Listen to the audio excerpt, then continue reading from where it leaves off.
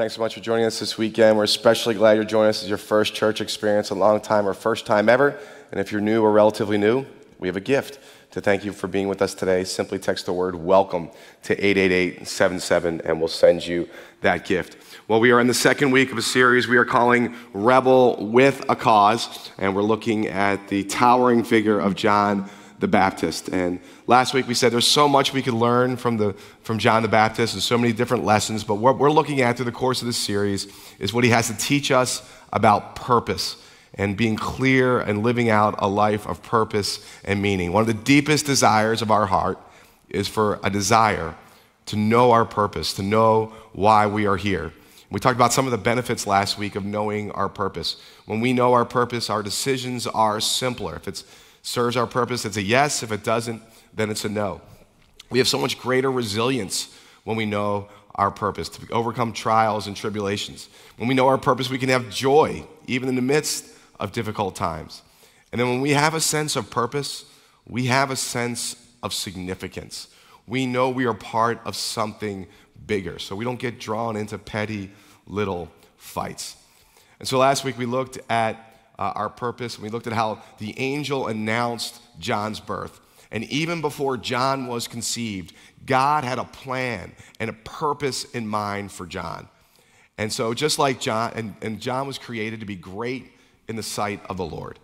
And maybe an angel didn't announce your birth, but what I can tell you is that God had something in mind. You have been in God's mind since the beginning of time. He has a plan and a purpose for your life. And so we said step one to understanding understanding our purpose and our plan is to seek God and ask him why he created us. So today we're going to move on to step two by looking at the birth of John the Baptist. And we're going to look at the second step we can implement into our lives. And there's actually two aspects to this step. And I have to admit to you up front, the second part of this aspect I'm not very good at. In preacher world, they say, speak to your weaknesses and you'll never run out of things to say. Okay? Speak to your weaknesses and you'll never run out of things to say. That is definitely true for me on one of the points I'm going to make to you today. All right, so let's dive in to the birth of John the Baptist. Here's what happened. When the time arrived for Elizabeth to have her child, she gave birth to a son. Her neighbors and relatives heard that the Lord had shown great mercy toward her, and they rejoiced with her. So it comes time for the birth of John, and everybody rejoices with Elizabeth. She's had a baby. Again, remember, she was thought to be barren, thought she could never have a child. So great rejoicing that she has this baby. When they came on the 8th day to circumcise the child, they were going to call him Zechariah after his father. But his mother said in reply, no, he will be called John. So in that culture at that time, the Jewish people, as still in this day, would circumcise their sons on the 8th day. And that goes all the way back to the time of Abraham. So long-standing tradition. They were going to, at the time of circumcising the son, you would name the child. And usually it was the father's responsibility to name the child. But remember, Zechariah, he cannot speak. He's mute. And so the neighbors and the relatives say, okay, I guess we'll take over. We're going to name him Zechariah. And it's a little bit of a reminder to us that there can be voices in our life, that work against God's plan. God wanted this child named John. But these voices, even well-intentioned voices, can work against God's plan.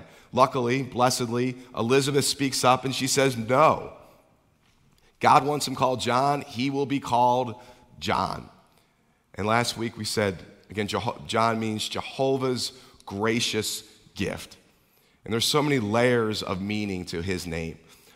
First of all, John was Jehovah's gracious gift, or God's gracious gift to Elizabeth and Zechariah. But he's also going to be God's gracious gift to the world, because he's going to usher in the age of grace by pointing to the person of Jesus Christ. Now the relatives pushed back. They answered her, there is no one among your relatives who has this name. So they made signs asking his father what he wished him to be called. So the relatives, they pushed back. In that time, in that culture, as in many cultures today, you named a child based on the father's name or a relative's name. That was the convention. But now, Elizabeth is breaking with convention. John is breaking with convention with this new name. That suits John as well, because we see throughout his life, he works against convention. He stands outside the temple and points to God. He's out in the middle of nowhere. He stands outside the religious system. He goes against the status quo. So here again, we see depth and meaning to his name. So the relatives say to Zechariah, "What do you want to name the child?" We're told he asked for a tablet and wrote, "John is his name." And all were amazed. And immediately his mouth was opened, his tongue free, and he spoke, blessing God. So after 9 months, over 9 months, of not being able to speak, Zechariah's tongue is loosened. He's able to speak again when he agrees with God, and more importantly, when he agrees with his wife. All right? Which one was more important? Not sure. I kind of tend to find that when I agree with my wife, I am agreeing with God. I don't know if others can relate. So anyway, he agrees with what God wants to call a child. He's able to speak now. And this amazes people. Then fear came upon all their neighbors, and all these matters were discussed throughout the hill country of Judea. All these things all who heard these things took them to heart, saying, "What then will this child be? For surely the hand of the Lord was with him." So when people heard the story of how Zechariah and Elizabeth, after all these years being thought to be barren or having a child, and then how Zechariah was mute, and then how he's able to speak once he names a child John, and everyone's like, all right, something's going on here, and they ask this question: what will this child be? And isn't that a question asked of every child that's born?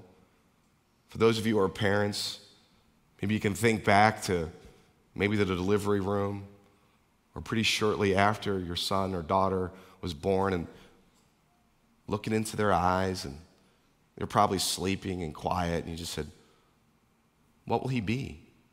What will she be? What will he be like in his personality? What gifts and skills and abilities will she have? What impact will he have on this world? It's a question asked about every child. What will he be? What will she be? So then, Zechariah speaks up to answer the question that everybody is answering. But before he answers that question, he does something else. He praises God. He says, "Blessed be the Lord God of Israel, for he has visited and brought redemption to his people." Before he answers the question, he praises God. And he praises God for being a God of redemption. God is a God of redemption. That means God takes the bad situations and he turns them for good. That God's able to bring good out of any bad situation. He redeems our situations. He redeems our life. For Zechariah, he had redeemed him because he was in a bad situation, unable to have a child, and now he's given him a son. And not just any son, but a son who's going to play an incredible part in God's plan. He praises God.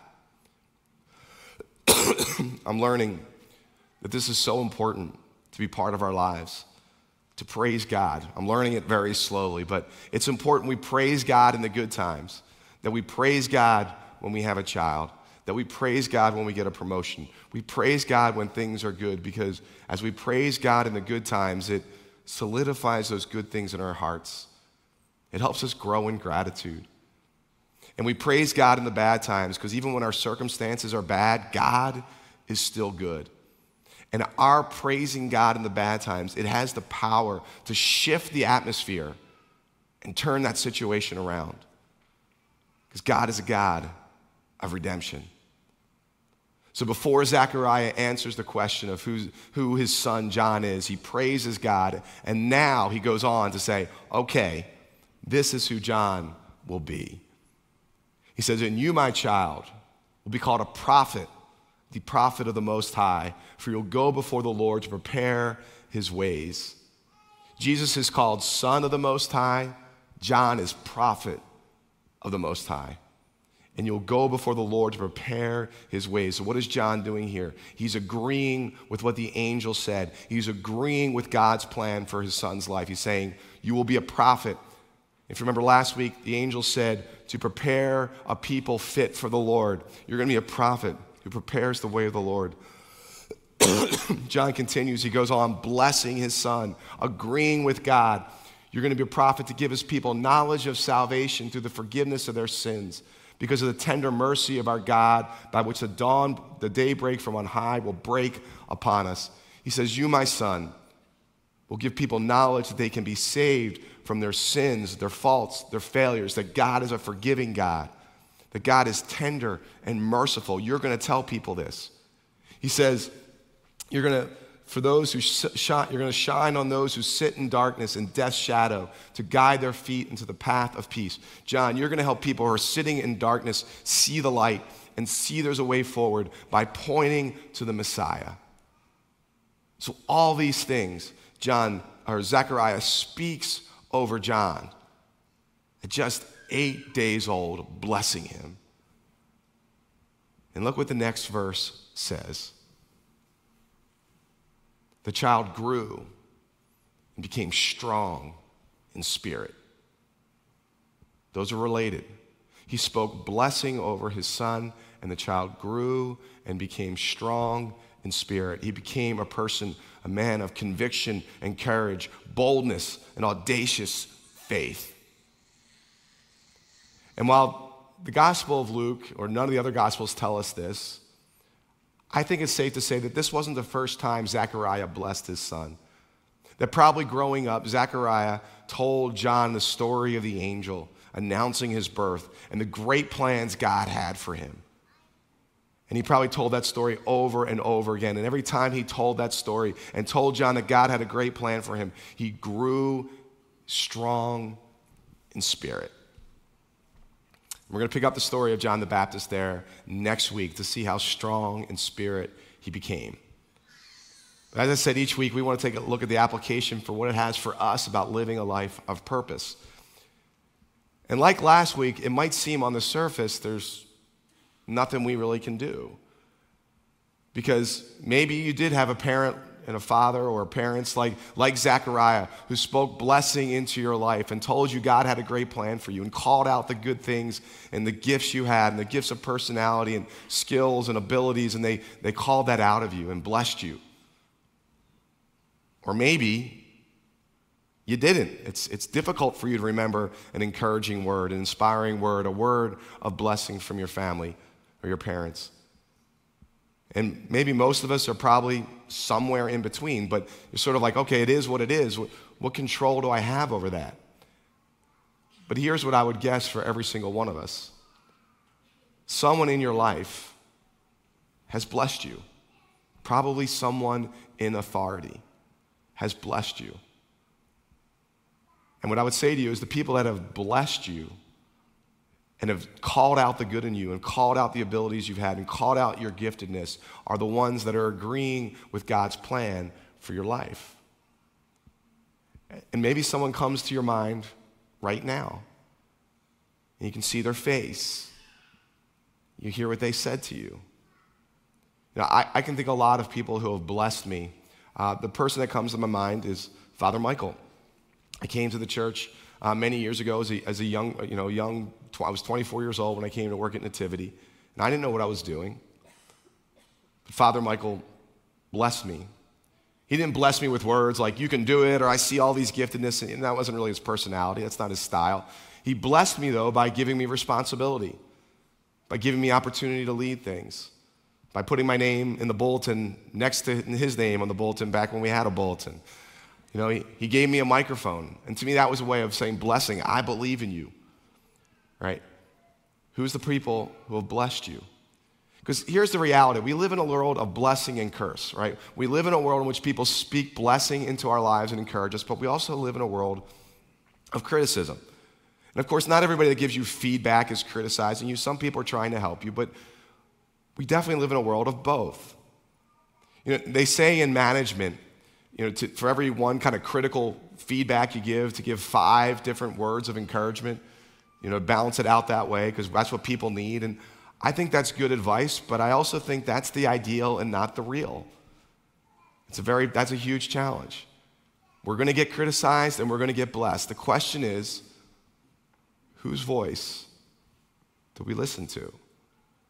Because I believe it's the voice of blessing, those who call out goodness in us, call out our gifting, who are agreeing with God's plan. So first, last week we talked about first step in understanding our purpose, seek God and ask Him. We can keep doing that. But second, we listen to the words of blessing. We let those words fuel us. And as I said, there's kind of a second aspect to this. We listen to the words of blessing and we speak blessing over others. Especially those of us who are a little bit further along in life. We have this responsibility to speak blessing to people who are younger than us and in our charge. Now, I told you earlier that I speak to my weaknesses, never run out of things to say. This is not a strength for me. I am not a natural encourager. And the people I work with and people in my family are shaking their heads. Yep, he's right. He's not making that up, and you guys can stop shaking your head so vigorously. I get it. Let me tell you how bad I am at this. So my son Nate is 17. He'll be 18 this fall. And over the last couple of years, he's been bulking up, putting on muscle mass, and being really disciplined and hitting the gym. And he recently wrote an essay saying that it was some of my words that motivated him. So you might be thinking, sounds so far, so good, right? You motivated your son. Well, here's what I said to him. I looked at a picture of him playing football 2 years ago, playing linebacker. I said, look at that thin, skinny-armed linebacker. Pray for my kids, I know. Now, in my defense, 2 things. One, that's kind of the relationship I have with Nate. We burn each other, we kid each other. And second, I then texted him this week. I said, hey, I'm really proud of you for being so resilient and taking my words, and it motivated you. And he said, thanks, so that was good. So anyway, but I understand I have to grow in this. So as a fellow struggler, and some of you are great at this, you don't even need me to say it, but if you're a fellow struggler like me, I took a couple of things away from the passage from the Gospel of Luke we just read. I learned a few things. There was a couple of things from Zechariah I've been implementing this week. Number 1 is to praise God for my kids or everybody under my authority, right? You can do that too. Praise God for the people, your children. You can praise God for the people you're managing or the kids in your classroom or the people in your organization if you're a business owner. We can start by praising God for them. And then second, like Zechariah, I've been praying this week that I agree with God's plan for their lives, that through my words and my actions, I would be agreeing with God. So this week I've just been praying, God, I want to agree with your plan for my kids. God, thank you. And, I praise you, God, for Max, Gus, Nate, Elsa, Kefa, Caleb, Lydia, Nadia. God, I praise you for them. Through my words and my actions, may I agree with your purpose and plan for your life. That's how I've been working on trying to bless my kids. So here's what I encourage you for this week. Tomorrow morning, or maybe even tonight before you go to bed, maybe when you have your cup of coffee tomorrow morning, at some point, though, in the next 24 hours, give yourself a moment to thank God for the people who have blessed you. One person maybe. And think what they came to mind that spoke to your heart, because that's probably a good indication of God's purpose and plan for your life. And then maybe who's one person or group of people God wants you to speak blessing into their lives so they can know the purpose and plan God has for them. Begin just by praising them. Thank God, praising God by naming them. And say, God, may through my words and my actions, may I lead them to your purpose, your plan for their life. And I think if we do that, it will naturally follow. Our words and actions will naturally follow. Let me pray for us. Heavenly Father, thank you for this example of Zechariah, who spoke blessing over John. and that John went on to have an incredible impact because of that blessing. God, we thank you for those voices that have agreed with you and the purpose and plan you have for our life. Help call them to mind. And God, may we be a voice of blessing in the people that you've put in our charge. We pray this through Christ our Lord. Amen. Thanks for watching. Be sure you hit that subscribe button so that you don't miss a thing. You can be part of our mission to love God, love others, and make disciples by sharing this video. We're grateful that you're part of this community.